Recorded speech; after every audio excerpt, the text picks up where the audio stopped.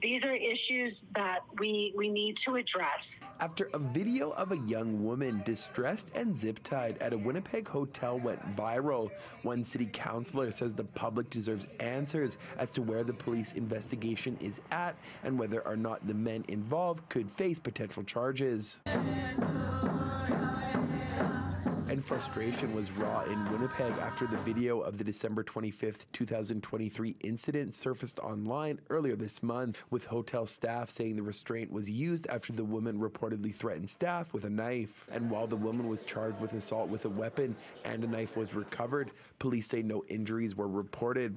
The man who shot the video disputed the claims. The woman was dangerous, describing her to City News previously as, quote, quiet as a mouse, end quote. There's lots of concern over how this was handled, and we need to investigate this. But the incident itself has left behind too many unanswered questions, said Cindy Gilroy, councillor for the Daniel McIntyre ward where the hotel is located.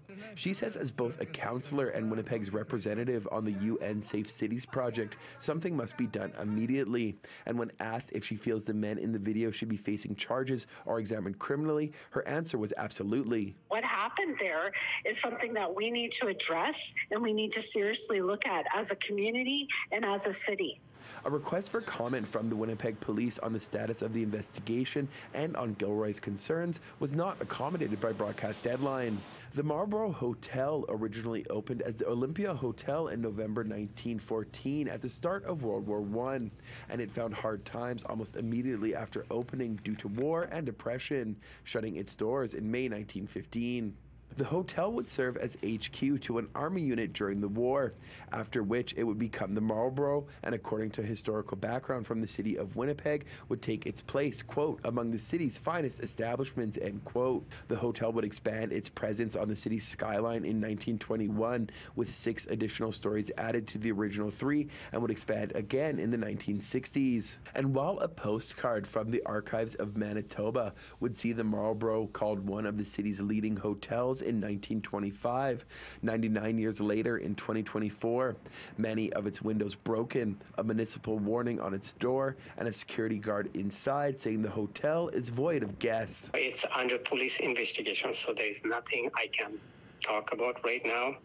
Reached by phone Thursday, the general manager of the hotel in Rakib Hoki declined comment, saying the matter is under investigation. Why won't you answer questions about this, sir? I told you it's under investigation right now. I don't want to say anything right now.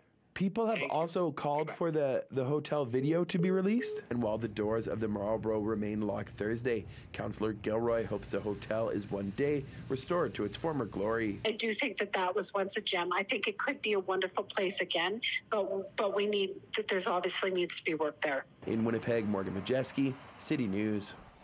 Ahead.